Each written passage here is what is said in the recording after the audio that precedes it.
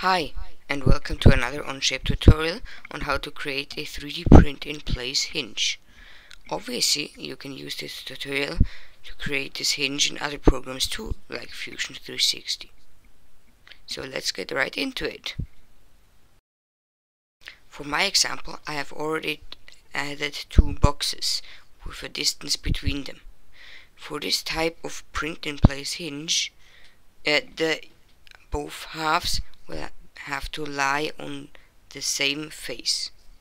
When you have created your boxes, add a sketch on the side of your box. Then create a circle in the middle between the two boxes on the height of the rim of your box halves. Because I am using variables, I can just use that to put it exactly in the middle.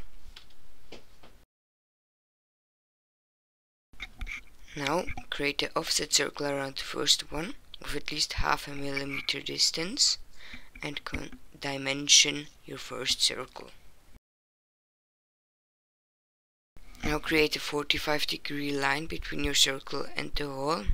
This will just make your hinge printable without support. And as a little tip, also make the line tangent to the circle. Also add another line from the circle to the box just to finish it up.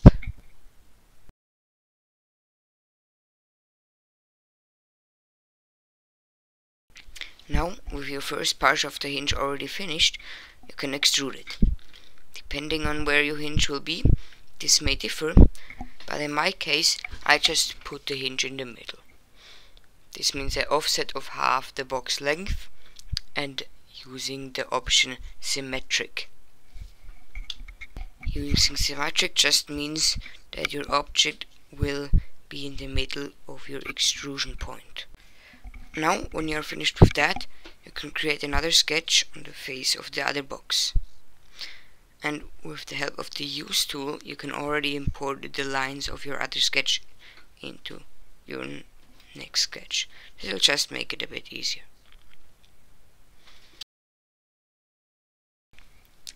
Now, create another circle, this time offset inwards, again about 0.2 millimeters.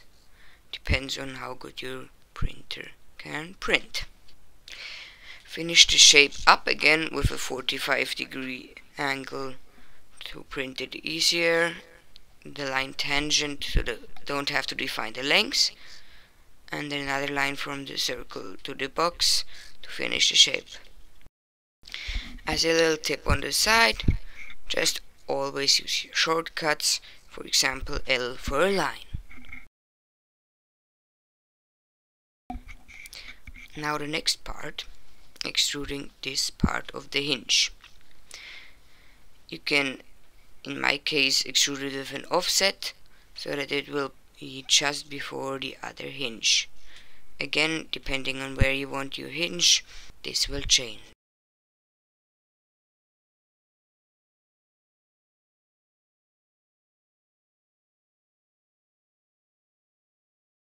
When you are finished with it and it looks something like this, in my case, or other, if your hinges are in other places, then you can extrude the inner rod of your hinge. This will be the main part that will interlock with the other part. Extrude it so that it will just go through the other part and does not go out of the gray box. If you want, you can now change some parameters, like make the two boxes closer together if you have modeled it good with good use of variables, and if not, then you're basically finished.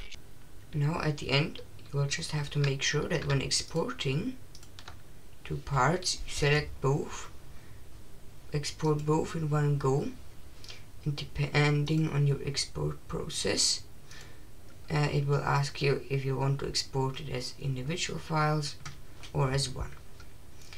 I would just use step, then you won't have to worry about that. Now as a note at the end. If you go into your slicer, you can see very well how exactly this hinge works. As you can see, thanks to bridging, the 3D printer can print the long rod piece of one of the parts directly in the hinge of the other part.